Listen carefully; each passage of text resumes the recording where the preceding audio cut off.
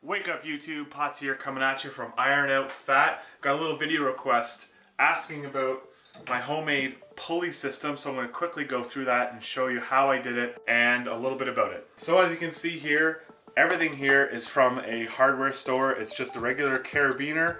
You got some clothesline, that's all it is some thicker clothesline, and it's wrapped around your little piece of steel here. You can buy that at any hardware store. And I've got some clamps holding that together. The tape is just so the frayed metal doesn't prick you.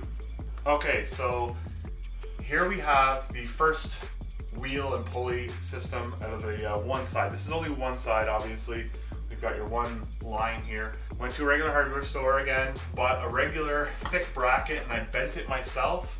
I've got a bolt here with some washers, but this wheel though, I did order this wheel specifically from Amazon, and it's specifically for your regular pulley system. So it's a ball bearing, nice smooth wheel.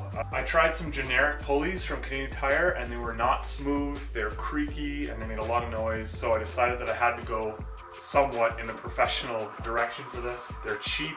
I bought 4 of them. Each one was like, I don't know, $4 or $8 or something. And it's really nice and smooth, mimics a regular pulley system. Up here you can see that I've got another carabiner and a big lag bolt into my beam, and that allows it to twist and move if I need to, and it's got a little bit of freedom of motion. So we move along here and you can see the line comes back to another identical wheel as the previous one, and it comes down, and it's the same similar setup where you got your carabiner and your line, but here is some galvanized piping.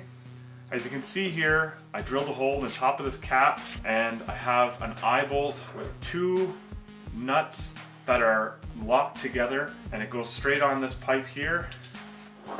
And this pipe is smaller, obviously, than the diameter of your Olympic plate weights. And then this is just another piece of, I don't know what it's for. I really don't. I just picked it up because it fit on the end of this, and your weights won't fall off of it. So there you go. That's what holds the weight. I'll show you here how that works.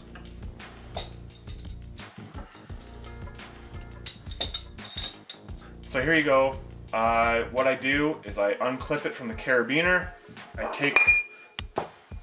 I take my weight, whether 10 pounds or 5 pounds, put it on there. As you can see, it doesn't fall out. You rehook it up.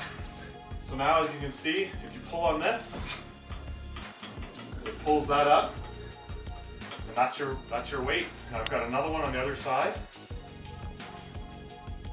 Now, one thing to note is I have it about a foot away from the wall here. And even though it's a foot away, it's still sometimes, if you get into the rhythm, it'll swing and it might tap your wall. So if you have anything like drywall or any wall that can be damaged by the weight, you might want to bring your setup away from the wall a bit more. That way it doesn't hit it. But for me, it only taps it really lightly, maybe once or twice during a chest routine, because that's what I use this for, is my cable crossovers.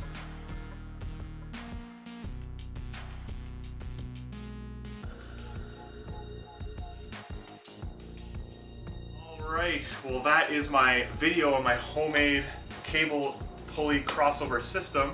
If you like this video, you know what to do. Comment, like, subscribe, and share that shit with everybody you know. Till next time.